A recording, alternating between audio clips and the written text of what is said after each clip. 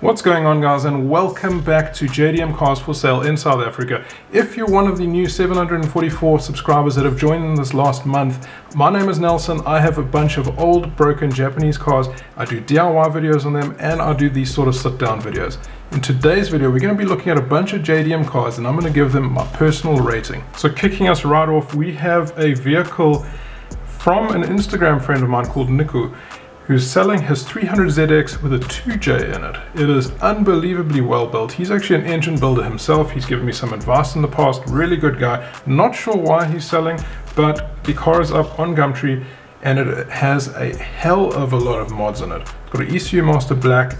It's got all sorts of stuff. T66 turbo. It's even got a Tommy Cairo authentic rear wing on the back. I mean, just take a look at this beauty. Once you see the engine bay, you'll see how meticulously done this is. Look at that. And I believe, someone correct me if I'm wrong, I think Niku sprayed this car himself. It's like a glistening purple slash black color. Really, really good looking. So I'm going to give this a biased rating, very biased rating. One, actually I do like the car and I do like the engine in the car and I like that it's put together really well and the ad is fantastic. I'm going to give this a good old 9 out of 10. Moving right on onto this MX5, I get a lot of these questions on my TikTok, especially on my TikTok. Please tell me how to import a Miata. Why do you want to import a Miata when we have them locally? Miata is left-hand drive, United States. They're exactly the same cars. We've got them here and we've always had them here. They're called MX5s. Here's an example. It's a 2001. It's not one with the pop-up headlights. It is, however, going for quite cheap. 60k. There's a few issues. Faulty O2 sensor. It's got a check engine light from that. And then, yeah, it's got the hard top and soft top, which is cool.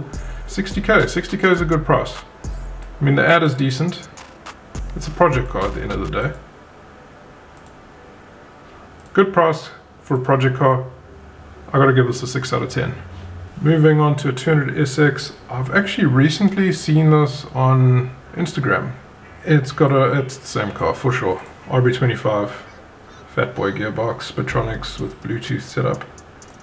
Recently done spark plugs, daily tune. It must really pull with the RB in it. Pity there's no pictures of the actual engine bay. That's cool. I've always wanted a S13. 1990, so it's second model, second year. 105k. Guess you got to pay a little bit more if you're getting an RB25. I'm going to go with the 6 out of 10 for this too. And then we have an Altezza. This, however, cannot be registered. It does have a Beams engine in it.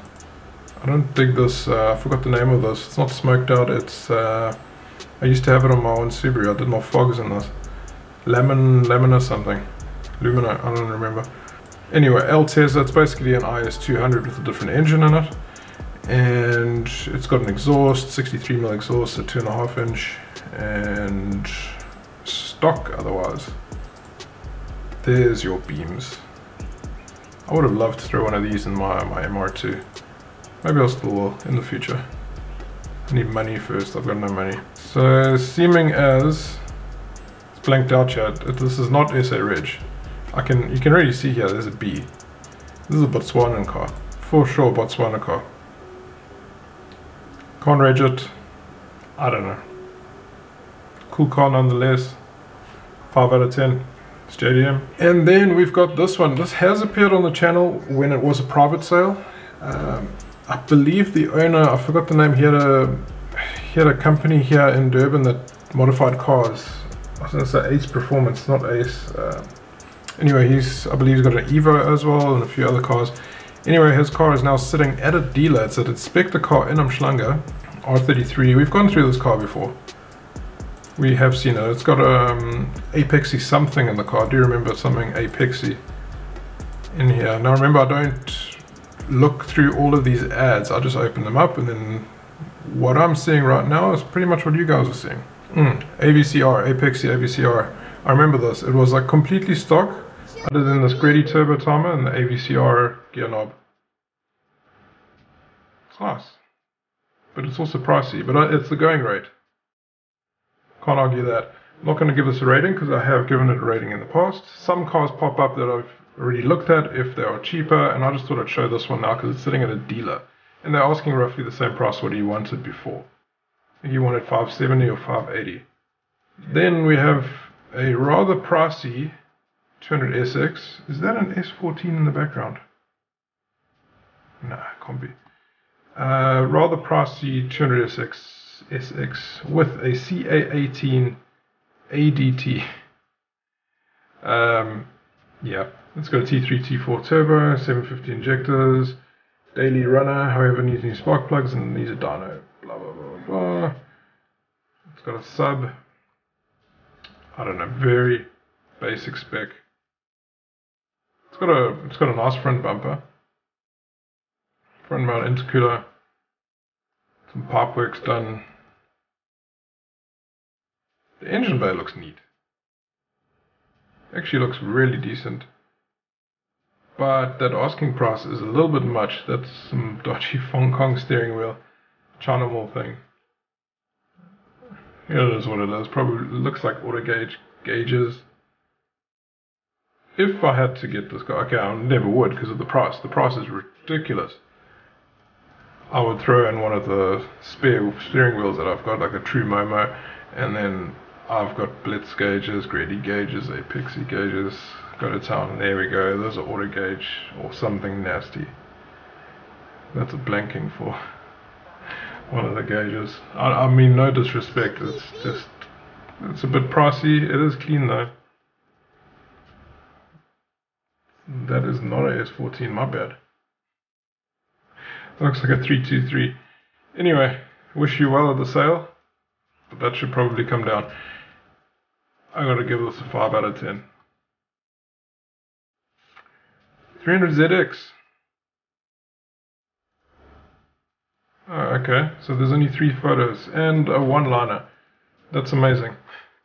Okay, so it is the real deal. It's a twin turbo version, apparently. There's no engine bay pics.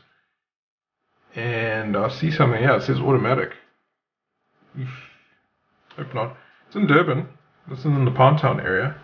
Owned by an older gentleman who, for the past 8 years, almost said he passed away 8 years ago. I don't know, man. I've got to give this ad a 5 out of 10. I'm not even going to go much detail into it because there is not a lot of detail that I can talk about other than that big ass wing in 3 little pictures. Another MX5. This one, Japanese reliability, questionable. 95 grand. It's got pop-ups, which is good. They need to be realigned, but it's got pop-ups. That can be fixed. Soft top, or is that a hard top? Is that a hard top? Soft top and hard top. Nice. I believe it's difficult to get the hard top. It's not rare. This is cool. Stock wheel, from what I can see. Nice. Nice though. Oh, wow. Stock engine bay besides the sensor that was put on here. And that's running somewhere, probably coming around the back. Here it goes. I wonder what that's about. It must be a water temp sensor. Has to be. Nice car. Probably a little bit high on the price. But you've got hard top and you've got a soft top, which is nice. 7 out of 10. I never thought I'd give a MX5 a 7 out of 10, but cool.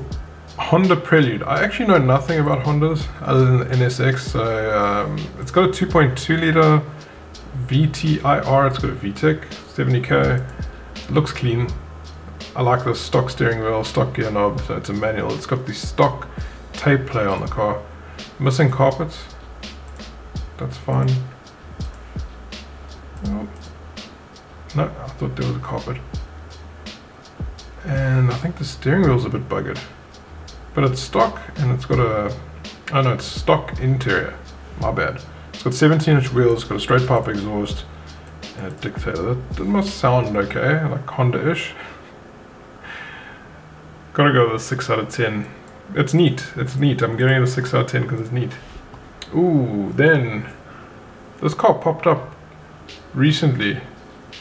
RX-7, it's got a roll cage in it. It's got what I can see as Defi gauges. It's got a Momo wheel. Not the prettiest of Momo wheels, but it does have one. I wonder if the stuff came like this from Japan. I wonder. Front mount intercooler. Pretty much the same setup that I've got with the front mount. Obviously he's done better pipe work. I've got long pieces of silicone because I never took mine to a proper builder. I did everything in-house, but he does a big filter there. He's done away with the pop-ups. Nice garage, very nice garage. That's goals right there. Crazy skirts, crazy bumper. At least the bumper matches, because he's done the headlights in there. Rear wing, big rear wing. It's not the Type RZ and all that Spirit R wing. There's a full list. I think this may have popped up on the channel about a year or two ago. I did mention this, and I have seen this before rather. I'm gonna give this car a 7 out of 10 because he's thrown a nice big spec list. And he imported from Japan. Oh, the engine was rebuilt as well from AJ Racing. Very, very nice. Moving on to this expensive example of a 260Z. Somebody pinged me recently asking if I've seen any 240s. Well, this is about as close as we're going to get on all the marketplace places. I don't know, this 260Z is expensive. You can now import them. They're 40 years old. Anything older than 40 you need to speak to SAVA, South African Vintage and Veteran Association, and get a permit from them. Then you'll take that permit, or approval rather, to ITAC. ITAC will then give you the permit. Then you follow the exact process that you would on a collector's item vehicle to bring it into South Africa. And you can get these very cheap in the States and overseas. You're gonna have to find a right-hand drive version though. Left-hand drive you won't be able to bring in. Or at least not easily. Good looking car though. For the true enthusiasts. Was a 25-year-old barn find, restored from the ground up. I mean, don't get me wrong, it's great, but I don't know so much about that. Needless to say, I am going to give it a decent rating of 7 out of 10 because I have a soft spot for these. Ooh, moving on to this Evo 7. It's Botswana registered. It's got a decent ad here. So these look like maintenance items really. Car's registered in Botswana. It's unfortunate you won't be able to register it in South Africa easily. Unless you're a returning resident, you're coming back from Botswana and this car was there, then you could possibly buy it. Bring it across, no problem. Anyway, it looks to be in stock form. That's a stock engine bay, stock intake. Very nice 4G63T. Don't think that is stock, I'm not 100% sure. But that's a good looking interior. These carpets or rubber mats, they don't belong. That doesn't belong, the gauge doesn't belong. Other than that, the car is stock. Looks really good. Seats are stock, stock Recaro, stock boot, trunk. Damn. I mean, it's a pity we can't get these easily in South Africa or SA Reg. There are a couple, but they're brought through returning residents or dealer might have brought 1 or 2 in. So unfortunately, because it's Botswana registered, just slap on a 6 out of 10. Oh my god. This car. So, I saw this about 2-3 weeks ago, plus minus, and I had a laugh at it, and I was supposed to film one of these episodes and I just couldn't find a lot of cars for sale. So I kind of put this on hold. Luckily it's still for sale, so I could show you guys and laugh a little bit about the ad, unless he has fixed it. So he's done the whole color matching like to a veil side, so it's close, but look at that. Let's look at the pictures first. It's missing one headlight cover over here. What do you notice? No rotary. It's got a 2J in it. That's cool. It's got some sort of body kit on it. You can see that much, but it ain't no veil side kit. And if you scroll down, look at the ad. Here's the funny part. 2JZ powered, has non-VVTi end, so that's cool. It's got a BC rev kit, blah blah blah. It has a 4-gear braking system all round. I've never heard about that one. Pedal box, blah blah blah. Here's the funny part. It's got a dictator management Xbox. It's got wall bro. It's an extra L. And the car makes 560 kilowatts. Okay, that is mean. That is properly mean. 1.5 bar boost, but spinning, missing an O. Too much on the dunno. More videos. Yeah, will be sent if you ask. Offers welcome. Yeah, it also mentioned here that it has a veil side kit. Where is that? Modified turbo manifold and veil side kit. That is the furthest thing from, maybe it is a veil side kit, but not the same one from the Fast and Furious movie. The color, yes. That about it. I'm just, because he's made some crazy power, and I mean the ad is okay other than the spelling issues and not making too much sense. Yeah, 6 out of 10. Another RX-7 popped up. This one has a rotary in it, which is cool. It does have a big single turbo. He's got a front mount intercooler, front mount radiator. He's got a Sparko seat in it. Then he's got one of the stock later model seats. So what year model is this one? It's a 95. That's cool. You often don't see those seats in some of the models. Those look like Brembos on the car, possibly Brembos or just resprayed gold calipers. Let's see if we can get a clearer image. Could be Brembos. Could be. Nice setup. Fuel pressure regulator at the top. FD3S for sale. List of modification extras are endless. Oh, I mean they seem to end over there. But George is selling it. I think he might be Portuguese. There we go. Oh no, okay, that's a different name. Luis. But then George is... Anyway, Portuguese. Brand new Master Power. I'm not going to read this. You guys pause the video or go take a look at the ad, go buy the car. I'm going to give this... And it's got a Sparko harness. I saw that now. Nice. It's got these things. Dampeners. 7 out of 10. Good luck with the sale, man. Moving on to this GS300. Now you got to remember something. These have got a 2J in it. It's an NA version of the 2J, so it's a GE, but it does have a 2J in it. This one, however, has a problem with the gearbox, which is fine because it has a 2J in it. If the engine is working, this could be a really decent project car. Pull it out, redo this whole thing and get a manual in here. I mean, you can make it look semi-stock. Do some work on the 2J, maybe do an NAT conversion and, okay, obviously clean up the rest of the vehicle. You can do like a VIP type spec with a built 2J, and this could be an absolute beast. For an asking price of 25,000, you could probably knock him down a little bit more, I don't know. This is a Reg. If I had the finances right now, I would throw 20k. Cool car. It's busy sitting in neutral or reverse. Because the price is really good and it's got a 2J and there seems to be nothing wrong with the engine, only other than the gearbox, I'm going to give this a nice 7 out of 10 because it seems like a good project car. Oh, and this seems like a really bad project car. This is a Mark III Super GT Twin Turbo Rolling Edition. Okay, it's just Twin Turbo Edition. But this car is rusty. It looks like surface rust. Wait till you see the interior. Damn. Oh shit, what's in the background? I just noticed this now. I don't know what that is. Porsche. Is that a Porsche? Ugh. Anyway. Cheap, I guess? I don't know if it's got papers, I doubt it. 4 out of 10. The ad don't tell you nothing. Negotiable. Hey, negotiable. 5 for 10.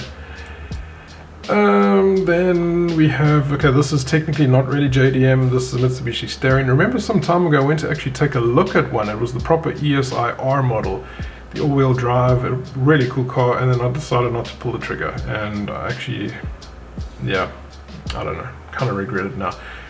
This is the USDM version, so it's left-hand drive. Apparently this one's legendary. This particular model is not legendary. It's also missing some pieces.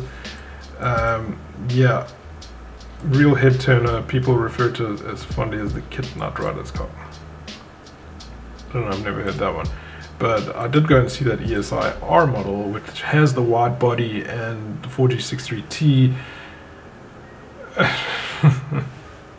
A lot better than the 2.6 liter US spec. I don't even want to rate this because I may offend the owner. So another Lexus. This one is in very good nick. Very, very good nick. Look at that engine bay. Wow. IS300. I probably should have paused on there. So there's your 2J. It'll be the same as the other one. Good buy, but not good buy. Hello. This is a great buy. 80 grand. Neat. Looks like it's well looked after. Again, now let's just go with the 7 out of 10. And that's the IS model, so it's a little bit sportier as well. Not as bulky as the other one. The last two vehicles is this Mark III Celica. Guy wants 1,200 rand for it. It's probably a typo. Vehicle is in good condition, has no motor or gearbox. It is a import. Was a race car. Okay. I don't know. Maybe it does want 1,200 bucks for it. Maybe it's worth it. It's front wheel drive though.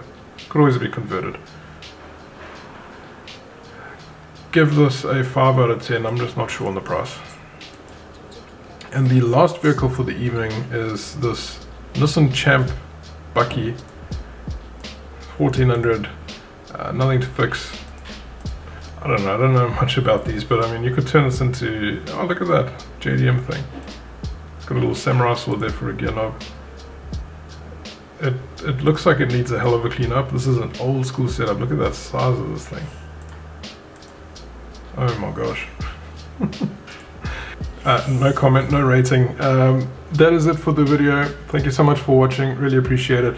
I will be diving into the garage pretty soon. I need to do some stuff on both the RX-7s, and I'll be uploading that in the near future. Thank you so much for watching. We'll see you all in the next one. Peace.